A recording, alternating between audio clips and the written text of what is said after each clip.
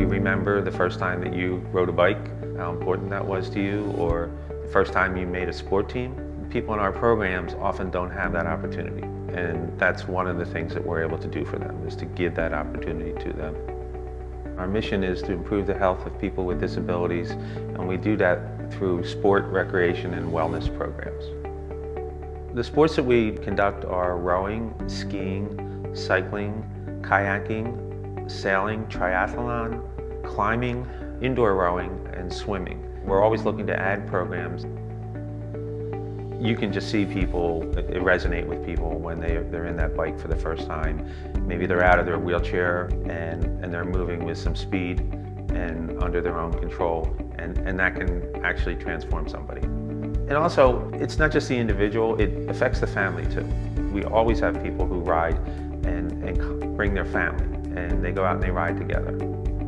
The family last year, the husband had a spinal cord injury. He asked, he said, well, could my family come and watch? And I said, well, no, they can come and participate. They can just, if you have bikes, bring them down and we'll do this together. We sent one of our volunteers out with them, but the whole family, one kid was on a bike with training wheels, the other one was, the boy was kind of doing circles around his dad as he was riding, and I could just see that his wife was just absolutely thrilled. It's now something that they can do together. So it's huge.